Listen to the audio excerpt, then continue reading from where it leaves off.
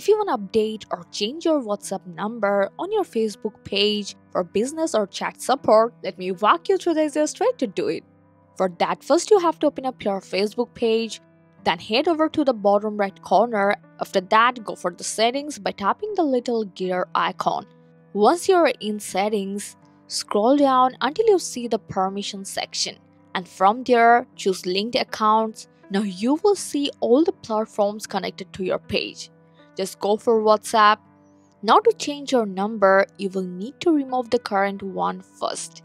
While Facebook lets you add another without removing the old one, it's better to avoid confusion, so let's remove it. And after removing it, go ahead and add your new WhatsApp number.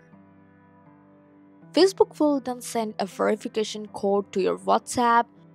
Once you get the code on your WhatsApp, just enter it and boom, your new number is linked successfully.